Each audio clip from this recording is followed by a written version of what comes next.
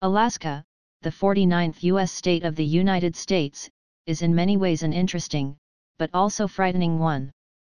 Not known only after the cold and dry terrain, but also after a mysterious phenomenon.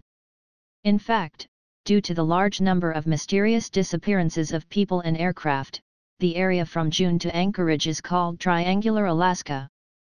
The first accident happened in 1950, when a 44-passenger plane flying from Alaska to Texas disappeared. No traces, and no bodies have ever been found. 9 decades later, while crossing Alaska, Democratic Congressman Hale Boggs disappeared. Although a major search was made, neither the small plane nor the 4 passengers were ever found.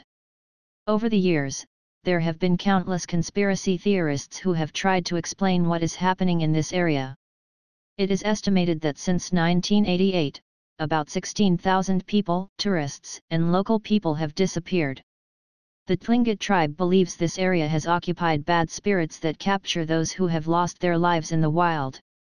In addition, Canal 13 from Anchorage in 1992 published a report by scientists who conducted experiments beyond seismic surveys, revealing dimensions of a protrude structure of about 80 kilometers from Mount Denali.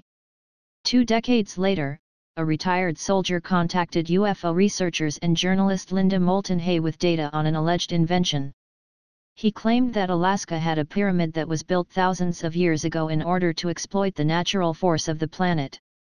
As the journalist spread the story to the public, more and more people were involved or related to someone involved in the Black Pyramid survey. Bruce L. Pearson claimed that this building was not made by man and that it was used as a secret base for the study of the use of power. An anonymous witness claimed that his father worked on the gloomy pyramid and helped set up a strong electrical system inside the ancient structure. Some theorists, however, believe that this geographical area lies on extreme electromagnetic currents, like the Bermuda Triangle, but also the Egyptian pyramids. These places bring many questions with which there are no complete and clear answers today.